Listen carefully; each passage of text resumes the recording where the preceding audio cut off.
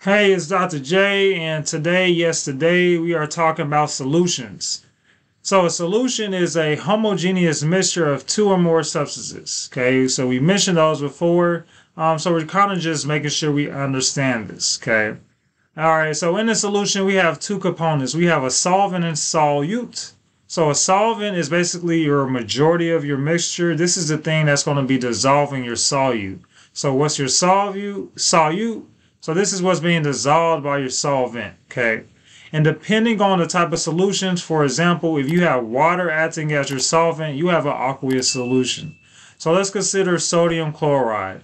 If we throw sodium chloride into some water, right, we're going to see that this sodium chloride, which is a ionic compound, going to start to dissolve, will form these ions. Now we can see in the solution, right? Of course, it looks like a homogeneous mixture solution here. So it's going to appear to be one thing, but we need to understand that we have ions floating about.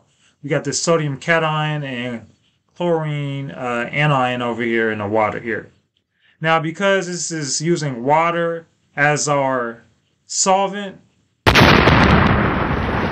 notice how we write this equation, right? The solid being dissolved into sodium and chlorine ions. So the solid with our S and then the AQ is letting me know that, okay, this is an aqueous solution. Water is the solvent, okay? So this is how we're going to be thinking about solutions.